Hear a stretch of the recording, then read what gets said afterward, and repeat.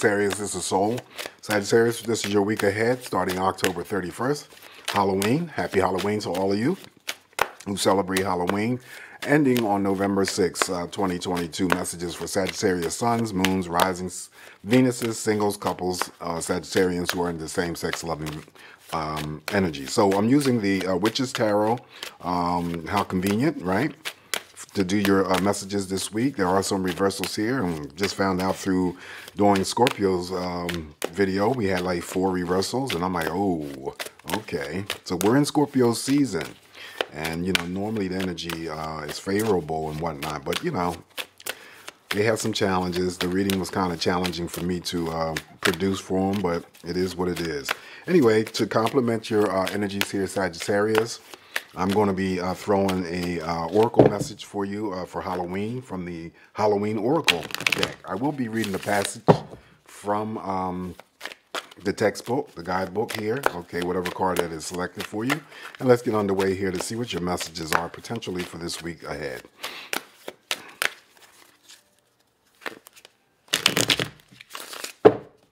All right, 3 good cuts, and we're going to begin.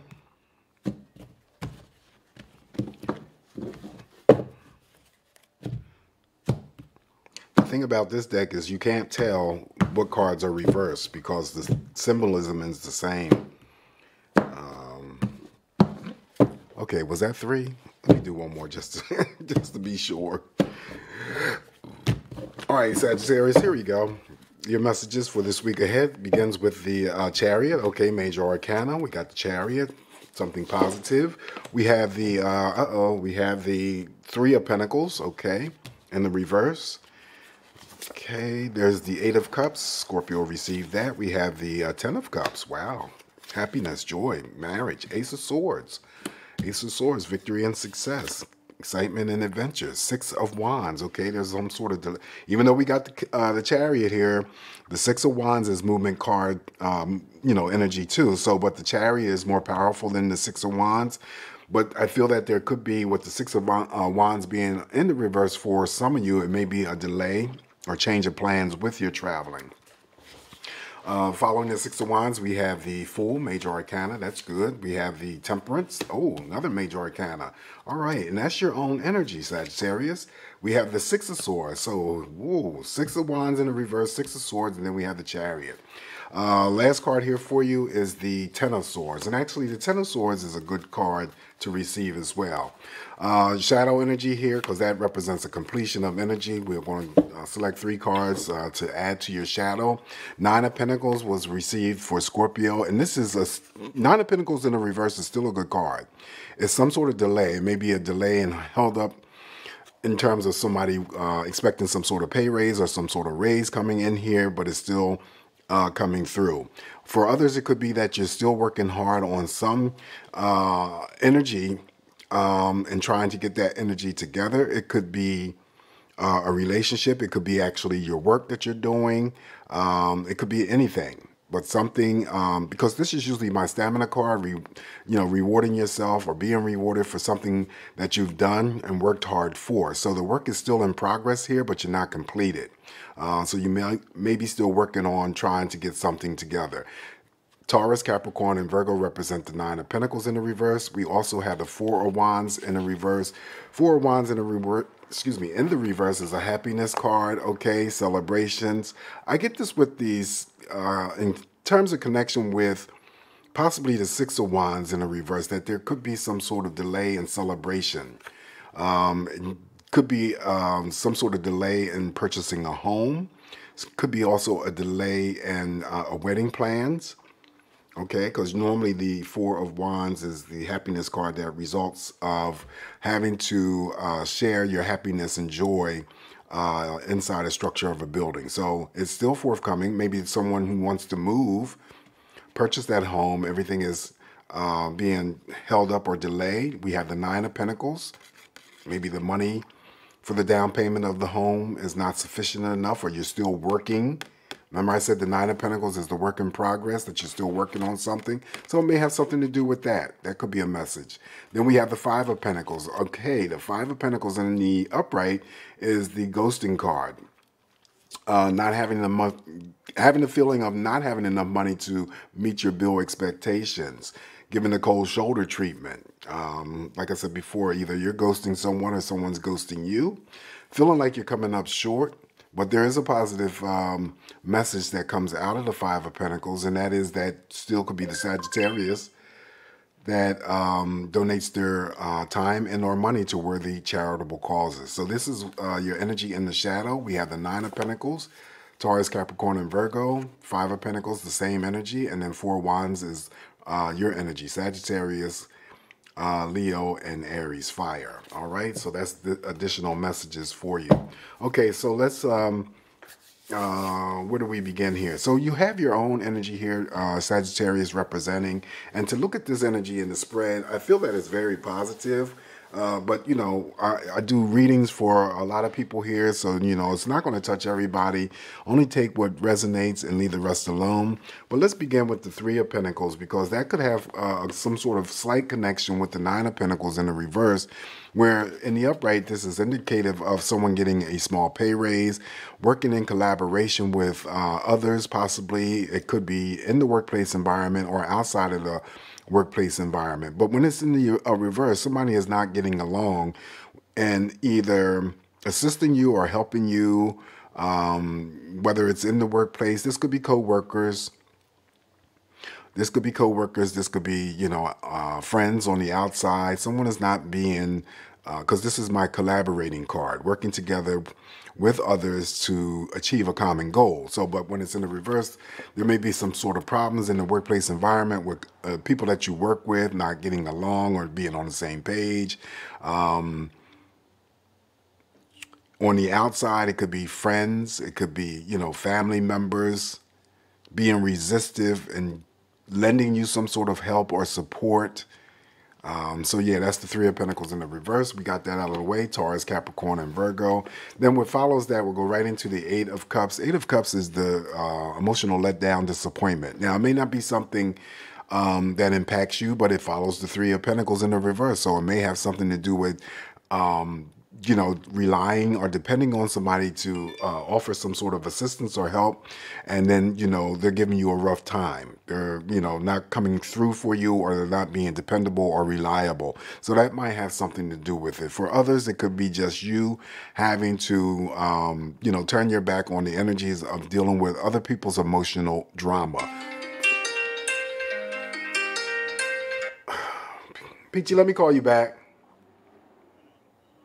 Let me call you back.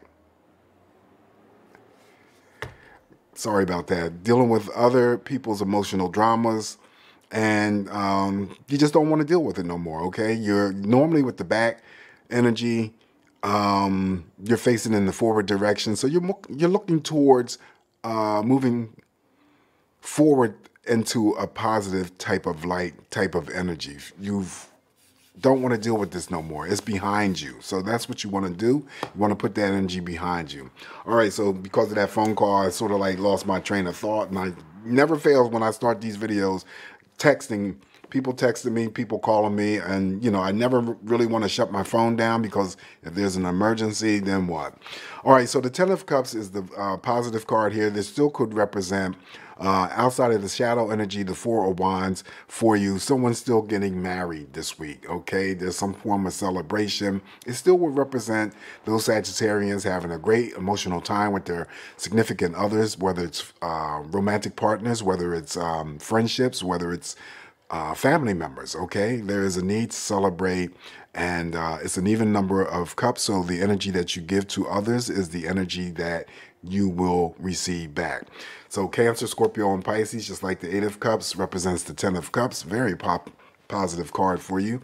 Ace of Swords is victory and success, gaining clarity, speaking your truth, all right? Using that sword to take first actions, first moves, first decisions. Definitely a lot of determination. So victory and success could be had in any area or aspect of your life. That could be anything that you place.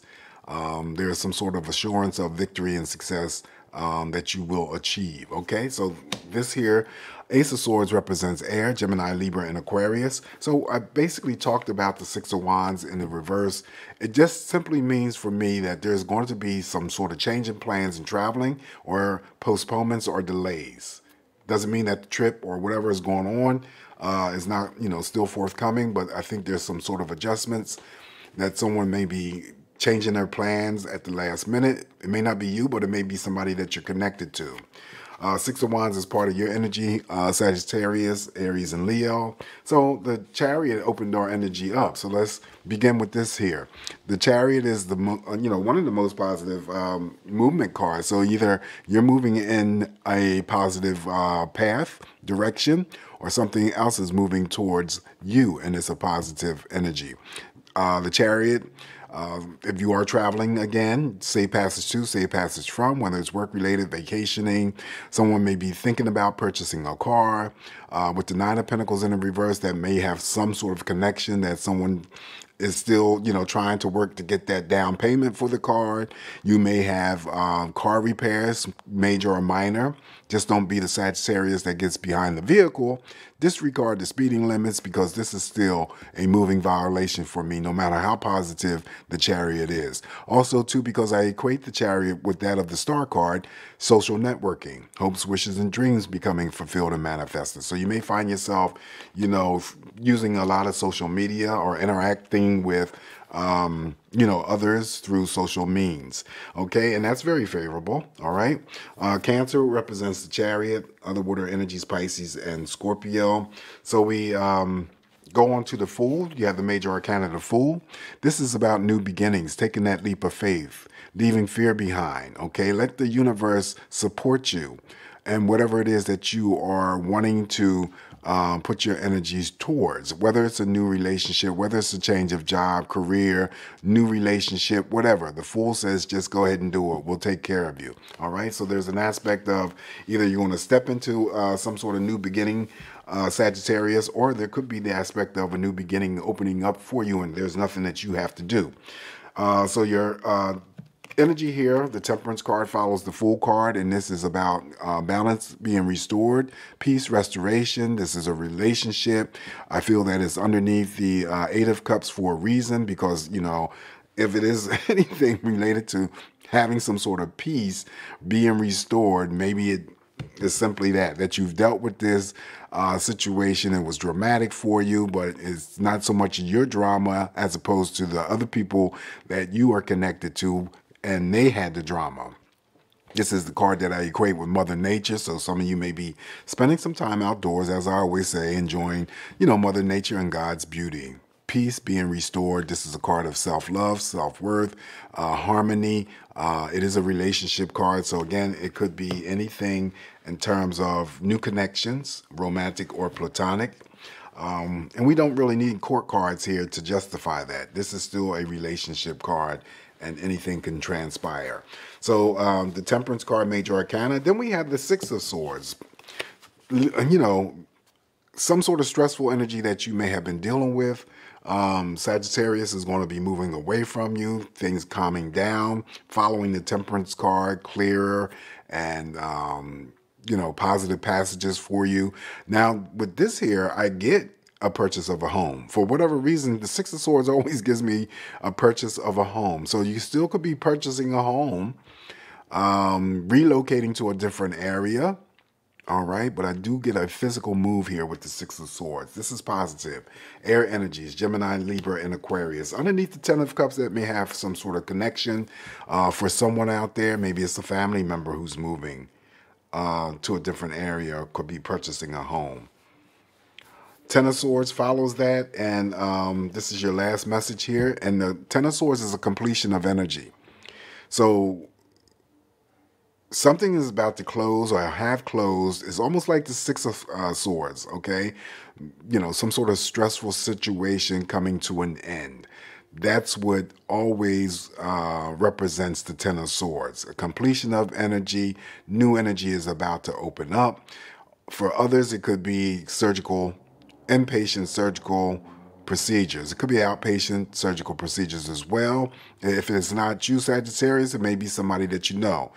The surgery is going to be painful, whatever it is, but hopefully they're medicated accordingly to accommodate the pain. And if so, the pain is going to be temporary as well. Ten of Swords is air, Gemini, Libra, and Aquarius, and that completes your story and your message for this week. And it's not too bad, you know, just like I said before, take what's useful, leave the rest alone. You have the Fool, Major Arcana, you have your own energy, the Temperance, you have the Chariot that opens you up, you have the blessings of the Ten of Cups, and I forgot to mention too, two tens, just like two aces in a reading, is always auspicious. So you have the Ten of Cups and the Ten of Swords. You also have the Ace of Swords, victory and success.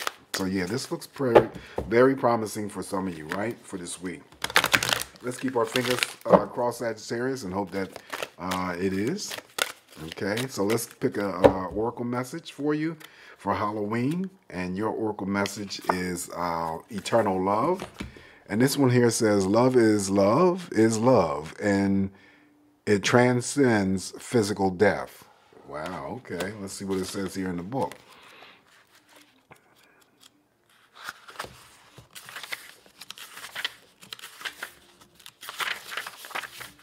All right, so eternal love says, all of us are the product of millennia of love. Our parents, our ancestors by blood and ritual, all have in some way created the DNA that weaves throughout our bodies. Love, in fact, powers life and death. When most of us first encounter death in our lives, we experience grieving too. In some ways, that feeling could be described as an absence of love and the absence of that person or being. But the kind of love that is often shared between family members, friends, and lovers, separated only by physical death, is the kind that poets wax lyrical about. That is truly eternal and transcends death. Should you choose this card, you are being reminded that love is the most powerful force in the universe. It is more powerful than death itself.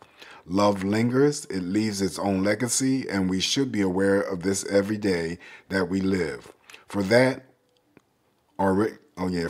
that are ready for and desiring of a partner, it is also indicates that a significant love is close at hand and to be ready to open up to this new experience. Okay, so I like that. Eternal love. This is your energies for this week, Sagittarius. Please give this video a thumbs up. I'd appreciate that. Happy Halloween once again. Be safe in all that you do. Be well. Keep smiling for me, and I will talk to you soon. Bye.